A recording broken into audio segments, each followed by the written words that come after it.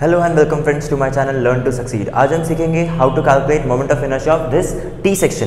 यहाँ पर मुझे टी सेक्शन दिया है जिसका ये डिस्टेंस है 20, ये 80, ये 20 और ये है 60। मुझे निकालना है इसका मोमेंट ऑफ इनर्शिया। तो मोमेंट ऑफ इनर्शिया निकालने के लिए सबसे पहले आपको निकालना पड़ेगा, अगर सपोज मुझे अबाउट एक्स एक्स निकालना है, मतलब आई एक्स निकालना है इस पूरे फिगर का, तो मुझे सबसे पहले इसका नाम निकालना पड़ेगा वाई बार। वाई बार यानी कि इस पूरे फिगर सी जी कहाँ पर है इन वाई एक्सिस।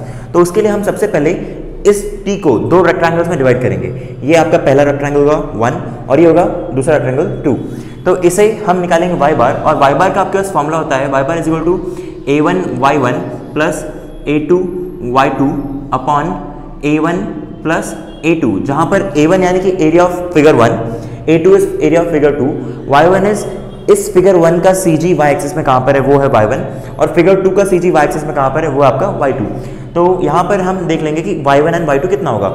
अब जब आप इस फिगर का सी जी लोगे तो इस फिगर का सी जी 80 के एग्जैक्टली हाफ में होगा, जिसे हम xx1 से डिनोट कर देंगे। ये आपका xx1 यानी कि हम xx1, और ये आपका सेकंड फिगर का सी जी एग्जैक्टली इस 20 के हाफ में होगा, जिसे मैं डिनोट कर रहा हूँ xx2 से, ये xx2। तो इसका हाफ कितना होगा, that is y1 will be equal to 80 का half that is 40, and y2 will be इस 20 का हाफ कितना 10 प्लस उसके नीचे का पूरा डिस्टेंस, यानी कि यहाँ से यहाँ तक जो 80 डिस्टेंस है उसमें प्लस ये 10, क्योंकि ओरिजिन से ये टोटल डिस्टेंस कितने पे है, ये 80 प्लस इसका हाफ जो कि 10, मतलब ये हो जाएगा टोटल इक्वल टू 90। तो यहाँ पर आपको फॉर्मूले में आ जाएगा कि a1 एरिया ऑफ 1 कितना है, area of 1 is 80 into 20, area of 1 is 80 into 20 into y1 कितना है, y1 आया था 40, y1 इज 40 प्लस a2 क्या है, area of 2 is 60 into 20, it is 60 into 20 and into फिर उसका y2 कितना है, y2 आया था 90 into 90 upon a1 plus a1 is 80 into 20 and a2 is 60 into 20। तो यहाँ से आपको इसे कैलकुलेट करोगे तो आपको आ जाएगा वाई बार का वैल्यू जो क्या आता है 61.42 mm। यानी कि इसका मीनिंग क्या है, इसका मीनिंग ये है कि आपका वाई एक्सिस में इस पूरे फिगर का सी जी लाई कर रहा है कितना 61.42 डिस्टेंस पे। तो सपोज वो पूरा सी जी का डिस्टेंस ये है आपका, ये आया आपका यहाँ पर Y bar is equal to 61.42 mm। अब आपको निकालना है आई एक्स एक्स इस पूरे फिगर का। तो आई एक्स एक्स का फॉर्मूला होता है आई x x will be equal to I x x of this figure plus I x x of this figure, that is I x x of 1 plus I x x of 2। तो हम पहले निकाल लेंगे आई x x 1। आई x x 1 कितना होगा, अब हम इस फिगर का मतलब पहले वाले फिगर का निकालेंगे आई एक्स एक्स, जो कि होगा 1/12 इंटू जो डिस्टेंस xx1 एक्सिस ने कट किया है उसका क्यूब।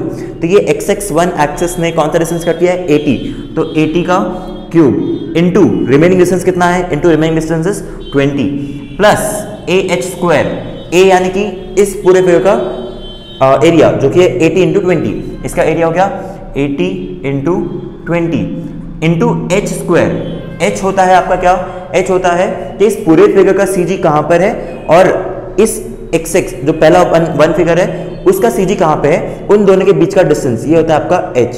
टोटल फिगर का सी जी आपका वाई बार पे था और फिगर 1 का सी जी आपका y1 पे है, ये आपका y1 है। तो h का वैल्यू क्या हो जाएगा, h का value will be Y bar minus y1 का स्क्वायर। ठीक है, तो वाई बार कितना था, वाई बार था आपका 61.42 माइनस y1 कितना था 40। ये जो फॉर्मूला है ये आया है आपको पैरेलल एक्सिस थ्योरम से। तो पैरेलल एक्सिस थ्योरम मैंने पिछले वीडियो में एक्सप्लेन किया है, तो उसे अगर समझना तो आप पिछला वीडियो जरूर देखिए। फिर उसके बाद हम इसे कैलकुलेट करोगे तो आपको मिल जाएगा इसका आंसर।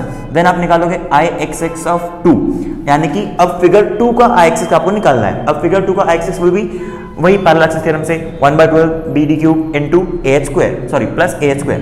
तो 1/12 इंटू xx2 एक्सिस से जो डिस्टेंस कट हुआ है, ये xx2 एक्सिस हमने ड्रॉ किए, इससे डिस्टेंस कट हुआ है 20 का, तो 20 का cube into remaining distance is 60, remaining distance is 60 plus ah², a यानी कि area of this figure, area of this figure is कितना, यह है 60 इंटू 20, और h होता है, h क्या होता है, h आपका होता है कि इस पूरे फिगर का सी जी कहाँ पर है और जो फिगर आपने कंसीडर किया है उसका सी जी कहाँ पर है, उन दोनों के बीच का डिस्टेंस। तो यहाँ पर इस पूरे फिगर का सी जी था 61 और आपके xx2 का सी जी था यहाँ पर, तो इन दोनों के बीच का डिस्टेंस आपका होगा h फॉर xx2 और ये था h फॉर xx1, ठीक है। तो ये h कितना होगा यहाँ पर, ये हो जाएगा y बार माइनस y2 का स्क्वायर। y बार कितना है 61.42 माइनस y2 कितना है, y2 हमने यहाँ पे निकाला था, इट इज 90 का स्क्वायर। अब यहाँ पर आपने छोटा डिजिट पहले लिखा है, बड़ा डिजिट बाद में लिखा है, तो उसका स्क्वायर होके वो माइनस साइन हट जाएगा, तो उससे कुछ हमें कैलकुलेशन में फर्क नहीं पड़ेगा।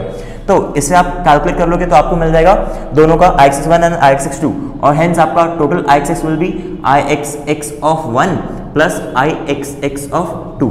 तो इस तरह से आप निकाल लेते हो moment of inertia of T section. तो दोस्तों, अगर आपको मेरा पढ़ाया समझ में आया तो मेरे वीडियोस को लाइक कीजिए, अपने दोस्तों के साथ शेयर कीजिए, और साथ ही साथ मेरे चैनल को सब्सक्राइब भी कीजिए। Thank you.